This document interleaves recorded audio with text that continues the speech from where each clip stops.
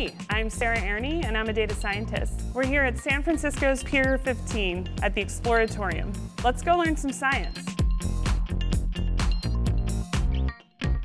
I'm here today to help make science more accessible to you, because after all, we're all scientists at heart, and we all have questions.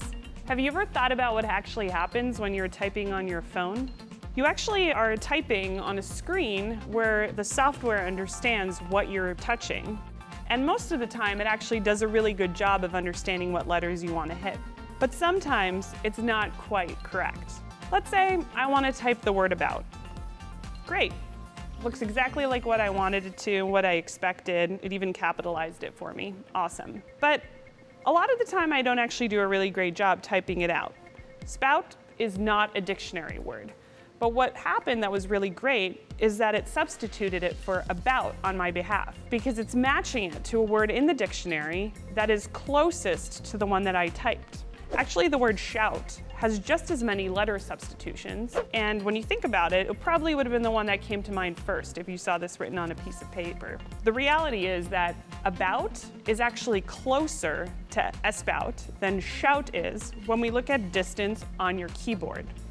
That's because the letter A and S are more often clumsily substituted by your thumbs than the letters B and H, if we look at where it is on this keyboard. B and N are right next to each other, so why didn't the word snout come up? Snout's a real word, a pig snout. Well, part of that actually has to do with what goes into creating autocorrect.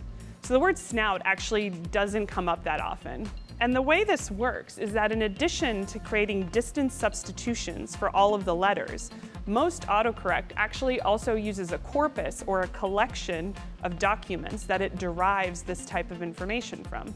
So for example, it used all of the articles in the New York Times or some other publications and use those as how likely it would be for the word snout to start off at the beginning of a sentence. In artificial intelligence, what we're trying to do is move toward a place where we all have personalized or customized autocorrect. But if we think about what's actually required to do that, the companies that are creating autocorrect would have to hold on to all of your data and all of the text that you're sending to base their probabilities of how often that word is seen based on what you have written in the past. So it comes at a trade-off between privacy and the ability to have artificial intelligence really learn about you. We actually have a lot of examples of companies that refuse to give up data about individuals, even in cases of terrorism, where companies refuse to unlock the phones of people that were suspected of shooting others. And the reason why is that those companies don't want to be the judge in deciding what data should be accessible. What happens if the request for something being okay suddenly has to do with your voting record or something else that you might have set? That's why it's important to always ask how your data is being used and why it's being stored. That's today's Science and Tech. I'm Sarah Aerni, reminding you that science is all about discovery. So go out and discover.